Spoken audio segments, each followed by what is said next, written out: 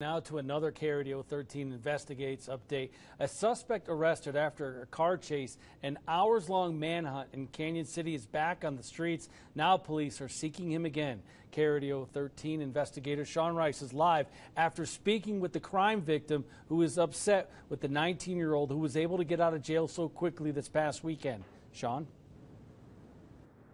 Yeah, Rob, at the time of Jordan Ziegler's arrest in Cañon City on Sunday, he was wanted here in Pueblo on stalking charges. Now, as police search for him again tonight, the victim in that stalking case is speaking out against the judge who allowed Ziegler back on the streets this week. It's impacted my life a lot, not only for my safety, but my child's safety. This woman, who wishes to remain anonymous out of fear for her safety, is speaking out to KRDO 13 Investigates. She's the victim in a stalking case. Court records say 19-year-old Jordan Ziegler slashed her tires and sent her threatening text messages last fall. Arrest records say on October 29th, Ziegler texted the woman saying, quote, "I'm really thinking about killing you."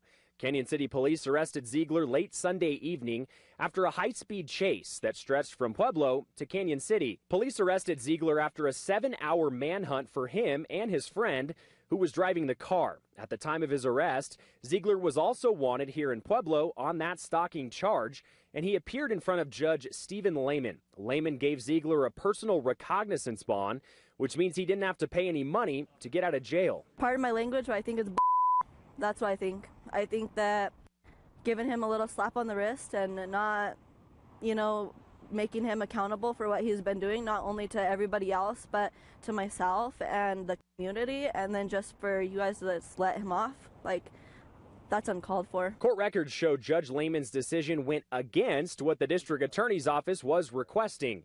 DA Jeff Chostner's office asked for the highest possible bond for his charges, and instead, the judge went with the lowest.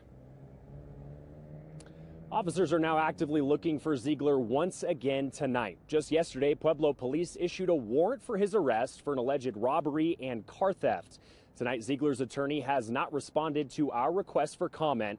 As for Judge Stephen Lehman, he too has declined to provide an explanation on his bond decision in this case, citing the Judicial Code of Professional Conduct for judges, which bars them from speaking publicly on open cases.